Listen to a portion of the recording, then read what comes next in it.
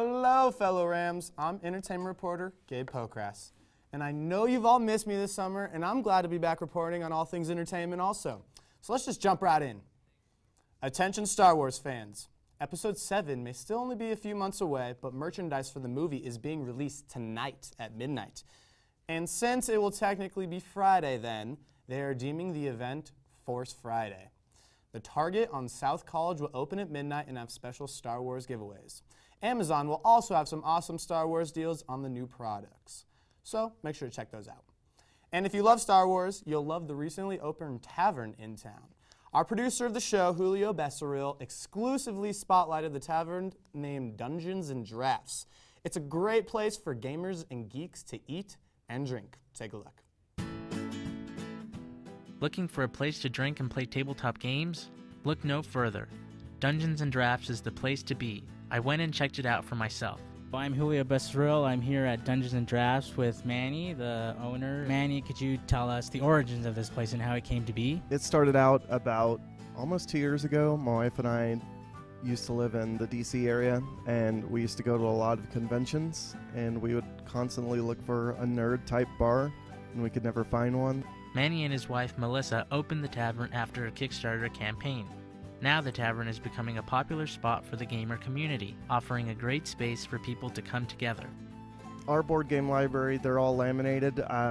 We accept donations. Most of the big ones that we offer are big names like Castle Panic, Dominion, Ticket to Ride, Settlers of Catan. Dungeons and Drafts offers gamers and geeks of all ages a welcoming environment.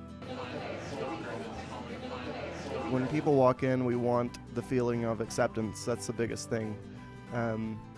Too often, Melissa and I would go in bars and we'd play Magic the Gathering or we'd play something else and get the weirdest looks. And we want a place where you can go in, come to our board game library, pick out a game, bring in your own, and just be welcome like any other geek or nerd, or even if you're not nerdy, you know, you want to see what this is all about, we welcome that. As far as food, we do a lot of our smoking out back on this giant smoker that's the size of a small car. So we do beef brisket, smoked pork as well. We don't have a deep fryer or a grill, and we're kind of proud of that, so it brings it back to, you know, the basics on food. There are also plenty of gamer-inspired drinks available. So can you tell me a bit about this one right here? Yeah, so that one, that's the mutagen. It's got a dash of tequila in there, some orange juice, also a green liqueur as well. Mutagen based on Ninja Turtles? Okay, here it goes. That's pretty good. With special theme nights every month, Dungeons and Drafts offers something for everyone. Let that geek flag fly. Be yourself and be proud of who you are. So that's what we're all about.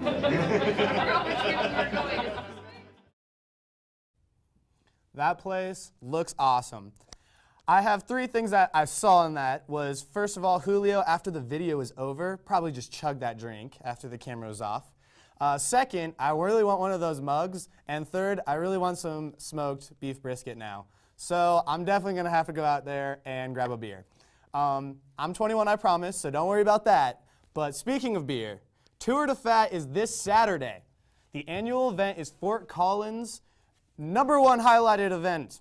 And those who don't know me know that I love costumes. And I actually have a couple options to decide from. Here are a couple ideas that I'm going to show you guys. The first one is obviously the banana suit. So you can't go wrong with the banana suit. It's just a little bit hard to ride a bike in a banana suit. The next option, it's the famous Tour de Fat beer bottle cap shirt with an afro. I'm gonna probably grow that out myself though. I'm not gonna get a wig. And then of course some glasses. And there's me drinking a New Belgium beer. One more we're going on is actually 2 more. Is a superhero. I deem this guy Alpha Man because he is an alpha male, but he's a man, so he's Alpha Man. All right, next one. And last one is, of course, just the mask. And I completely forgot what kind of mask these are again. And they told me 3 times, and I still forgot, but whatever. All right. Well, that's all the time we have for you guys. Have a great Labor Day weekend. Stay safe and tune into all the CTV shows next week live at 7 p.m.